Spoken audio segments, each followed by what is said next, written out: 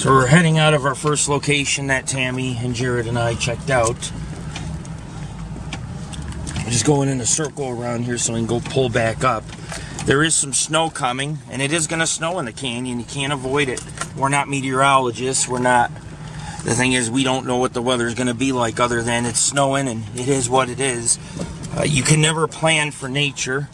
You could go up, and it could be sunny in the morning and storming at night.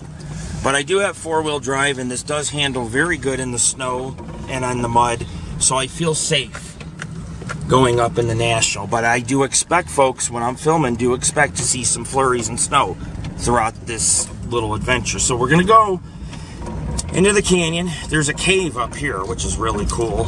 Maybe we'll look at it on our way back. I don't really want to look at it now because I'm trying to beat the snow. See, here's a flock of birds. Oh, stop, stop. I need to get your picture. Please, don't go.